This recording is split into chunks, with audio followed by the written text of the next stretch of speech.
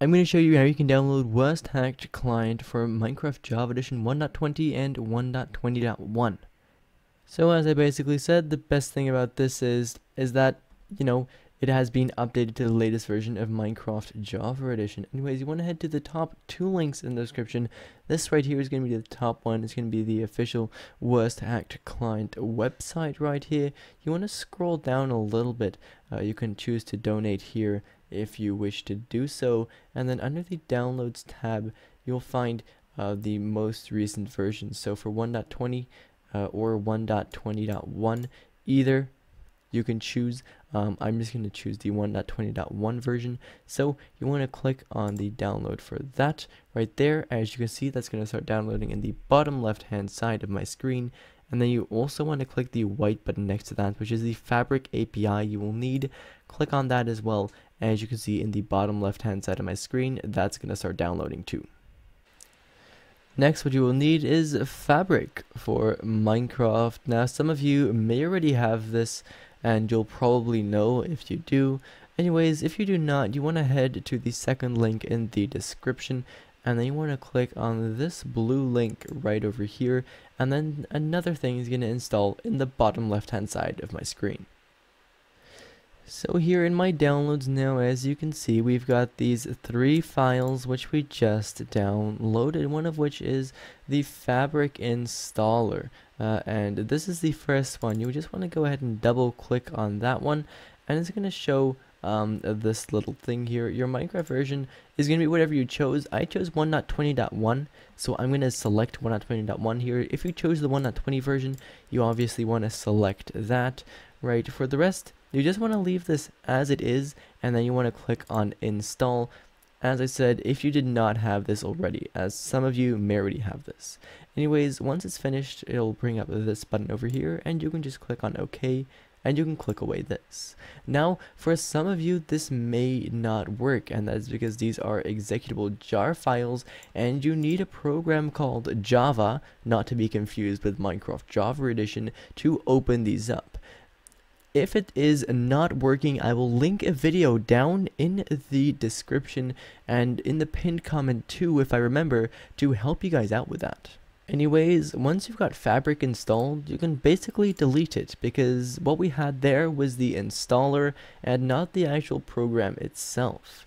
Anyways, once you have completed that install, you want to press the Windows key and the R key at the same time, and then you want to type in %, app data, and then another %, just like so. Then you want to click on OK, and you'll be put into this folder here or this folder here. Either way, you want to make sure that you're inside of roaming. Then one of the top folders here is going to be .minecraft. That's the one you want to enter. And then you want to locate the mods folder right over here. This is the one you want. And then in my case, this is going to be empty. Once again, if you already had whatever we just installed, you might already have mods in here. That is absolutely fine.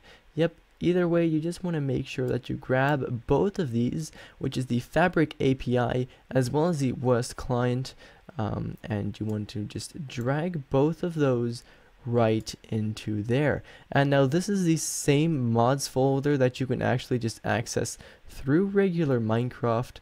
However, the difference with this one is, well, there's not a difference. The difference is that we're now accessing it through our devices directory, which means that the second that we launch Minecraft now, we'll not have to put these mods in through Minecraft, but they'll just already be there for us, which is definitely useful. Next, what you can do is open up the Minecraft launcher, and what you're going to notice is that you're automatically going to have Fabric loader and then whatever version you chose right over here. Now you can obviously also go back to any versions that you do wish to go back for, so there's no need to worry about that. Anyways, you can just keep that selected, and then you want to click on play. You'll need to tick this box and click on play for the first time that you're launching this, and that's basically Minecraft just telling you, hey, you're playing modded Minecraft, and there are some risks that come with that. Now as well, the first time that you click on play, Minecraft will quickly need to download something, as you can see right over here. Once again, this is just for the first time that you're loading it up, and the next times that you load this up, this will not need to happen. With Minecraft loaded up, as you can see, we loaded up Minecraft 1.20.1 Fabric and Modded, which is great. Now, since we opened up that folder earlier, our mods are already going to be enabled and working for us, so we can just quickly head into single player over here, and I'm just going to head into a testing world. With us being loaded up into our world, you'll immediately notice the Wurst icon here, as well as the one up there. If you're wondering why it's a sausage, it's because it's not Wurst, it's Wurst. I tried to talk German whilst talking English at the same time. Not very smart. Basically, it's the word sausage in German. Which, yeah, if you're wondering why. Anyways, basically, I'm just quickly going to show you how you can use this so you can get started, and it's pretty self-explanatory after that, so it's honestly not too hard. If you do want me, though, to make an in-depth tutorial on how to use it, on how to use this hack client, then I definitely will. Let me know down in the comments below. Anyways, basically, you can press on the right-hand control to bring up this hacked menu here, and you can click on, and that's just gonna pause your game. As you can see, I can't do anything. So there's basically, you can collapse these down, all these menus. You can pin some of them just like that. You can move them around too if you wish, and you can basically just collapse them, and then you can enable them by clicking on them, or disable them by clicking on them again. And there's basically a bunch here. You can look through them if you wish to. Most of them are pretty self-explanatory. Yeah, so for example, health tags shows the health of players in their name tags, which is definitely pretty useful. If we enable that and then press on the control, on the right control again, or on escape, just like that, as you can see in the top left, under the Wurst logo, we are going to see all the different hacks basically that we've got enabled at this point in time. That's why you can see that there. If we click on that again, we can go over to other, and it was in the render, and then we can disable that, and then if we click on escape, then as you can see, it's not going to be there. Now you can actually also open up a second menu, and instead of pressing the right control, you can press the right shift button, and that's just gonna basically bring up a list of all these things here.